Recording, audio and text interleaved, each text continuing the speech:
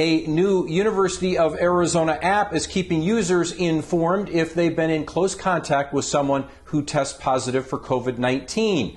It's called COVID Watch. Here's how it works. A user can choose to anonymously share that they've tested positive for the virus. Then others with the app that have been in close contact with that person will get notified so they can get tested themselves.